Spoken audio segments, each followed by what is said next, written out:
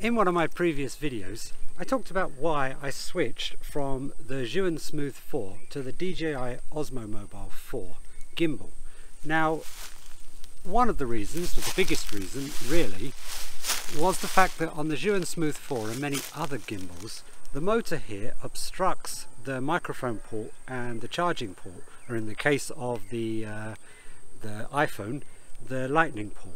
Which means you can't plug in a microphone, you can't charge it, plug in a charging cable or anything like that. Now, there was a solution to this problem with the Zhiyun Smooth 4, and I did make a video for that a while back, so I'll put a link to that up here if you do have a Zhiyun Smooth 4. But the reason I switched to the Osmo Mobile 4 was because DJI came up with an ingenious solution. Quite simply, they moved the motor back so it no longer obstructs the lightning port or the microphone port. So now we don't have this problem, which is fantastic. Now, in the last video I did, I also showed you how you could attach a microphone using a clamp around here, and also how you can still attach a microphone here. Now, you can attach a microphone here and have it facing this way, which I'll show you now, as I showed you in my previous video. There we go. But you can't have it facing that way, so that's a problem. So if you actually want to video somebody, that's a problem. But you can have it facing this way. But the problem that I encountered was that the weight of the microphone would cause the gimbal to become a bit unbalanced. Now, I showed you in the video how you could move the phone along a bit just to counter the balance or counter the extra weight to overcome this. But even then, when you've got it on and you're using it, you do have to be very, very careful and not move a lot. So if you are moving a lot, then this gives you also another problem. So in this video, I'm going to show you an even better solution to this. So the solution is in this nifty little bag here. It's cool, it's tiny, isn't it? Yeah? It's a wireless lapel microphone, and it's also not that expensive. I picked this up for about £40, I think, £45. I'll put the exact price up here in a minute. And all it is this tiny little piece here, and this little piece here that clips on here. So this is really, really simple, and it's super lightweight. All we do is plug it in, clip, there you go, and it's so light it doesn't affect the gimbal at all. Perfect smoothness, no balance warning lights. Previously, I'll show you again from the previous footage that when I put the big microphone on there, I started getting this warning sign up in the DJI app that there was an imbalance in the gimbal.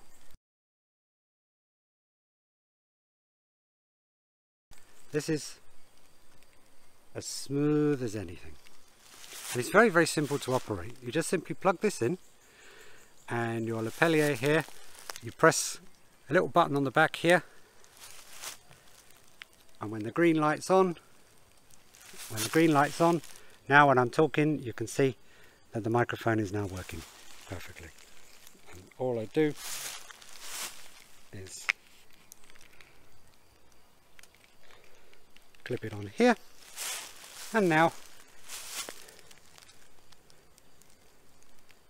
if I turn this way, I'll now start recording on my gimbal, and now you can see I'm now speaking to the gimbal through the microphone, and you can see that everything is nice and smooth. We're going to walk off down the hill here, and you can see that the gimbal is still nice and smooth.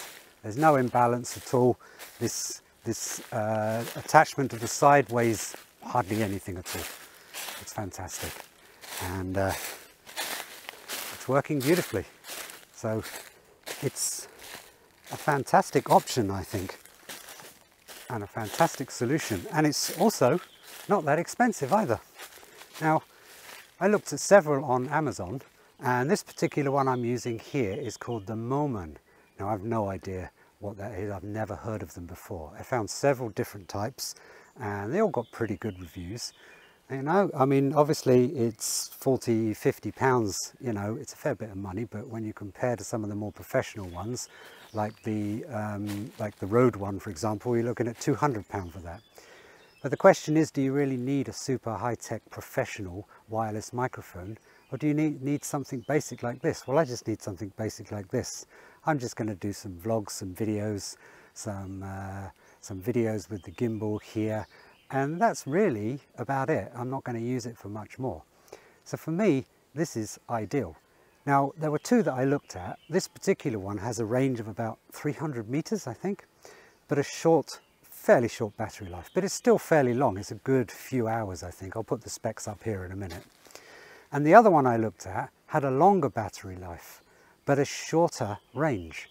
So for me, it's more important, I thought, to have the longer range, and the shorter battery life was no big deal, because I'm not someone who's going to go out and do lots and lots of really long videos. I'm not going to go out for hours on end filming. So for me, the battery life was good enough. And even then I can still take a portable charger, because you just simply plug a portable charger into the USB port in the side here, and you charge the device here. So, you know, it's ideal, and it works a treat. So we'll now go back up the hill, and I'll walk a bit faster now, and you can see that it's still nice and smooth. There's no juddering. When I had the microphone on, the big microphone on the side before, the gimbal started to judder a bit because it got imbalanced and there was too much weight, because I was getting those little yellow warning signals up the side. So it really, really is a much better solution. Like all devices, it comes with a little charging cable, and it comes with this little bag so you can keep it all in. One of the other ones comes with a hard case, which is also quite handy, I think, you know, to protect it. Now, you know, it's pretty flimsy, so you certainly wouldn't want to drop it a lot. In that respect, if you're going to be someone who's going out into the bush, you know, it's going to be a hard life, going to give it a hard life, and there's chances that you may drop it or tread on it or God knows what. It may not last you that long, so it's not, I get the feeling it's not that strong. But if you're going to, like me, just use it on occasions and you're very careful with it, and could last a very long time.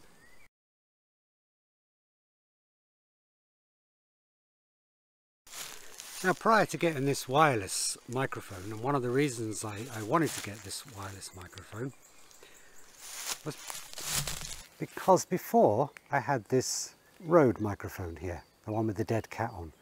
Now, don't get me wrong, it's a fantastic microphone, without doubt, but these kinds of microphones are directional.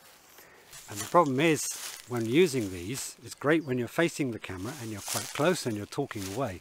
But the moment you turn to sort of point and talk about things away and you're not actually facing the camera, the audio becomes very quiet. And if you're in a noisy, I'm in a quiet environment now, so you can probably hear me quite well. But if you're in a noisier environment, then the moment I've turned away, it's not very clear.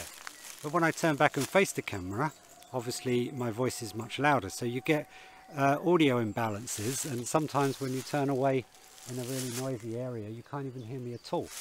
And the problem was when I was filming my photography vlogs, and I would obviously want to turn away and talk about things and point into the scene and talk about things that I'm photographing or elements within my scene.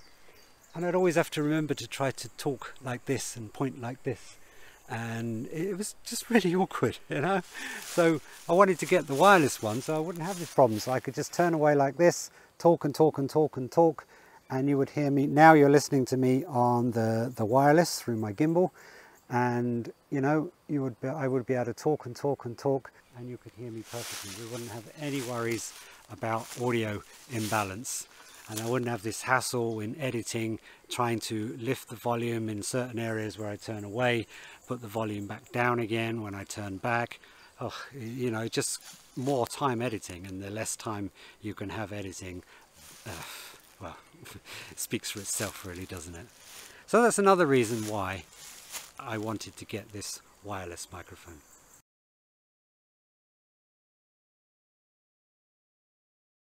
Okay, so let's see how reliable this is actually, and the range as well, because I haven't actually really tested this yet.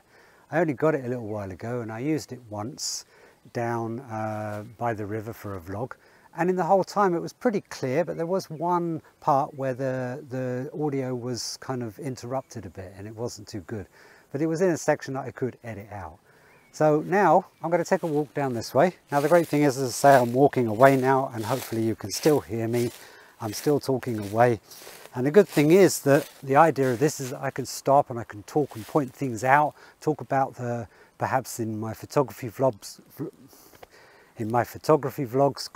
compositions and things that I'm trying to include in my composition. And the great thing is that I can walk down and point things out and you'll still be able to hear me. And now I can just walk and walk and walk. Now I'm going to go around the corner now. I'm going to go outside the video.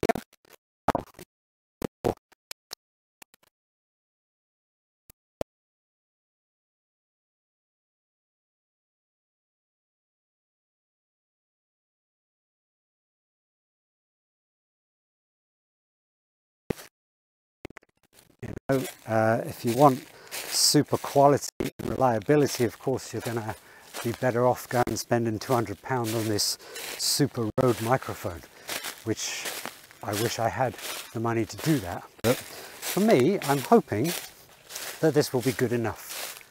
Now I'm definitely not going to be someone who's going to go wandering off miles and miles away from my camera while I'm filming. The vast majority of the things I'm going to do are going to be standing next to my camera.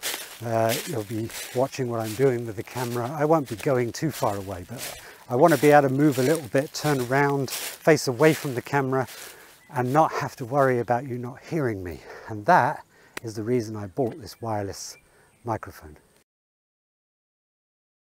So now I've watched that video back, like you've just seen as well. Obviously I got down to that big tree there and everything was nice and clear. But then when I got around the corner it started to break up, and then obviously you lost me completely, and when I was around the corner you couldn't hear anything. But as I started to walk back, even before I came into view, the audio came back again. And then it was pretty clear all the way up to here. Now, as I say, this is just a first test, so you know, there are some issues. It is cheap, so you do get what you pay for, of course. But certainly if I have the ability to walk down around this way, turn around, talk about things, and my audio is still super clear, for me, this is good enough. But of course, if you're looking for something more, if you're looking for reliability, if you're looking to go up, way off, way away from the camera and do all sorts of other things and still have clear audio, you might want to consider getting the Rode wireless microphone kit, which is around £200. So I'll put links to all of that down in the description on the Amazon website. I'll put a link to the one I've got, a link to the other one I was considering too, and a link to this Rode one that I've been talking about. And I hope you found this useful. And thanks as always for watching. And if you're new to the channel, please subscribe and check out some of my other videos, and catch you later.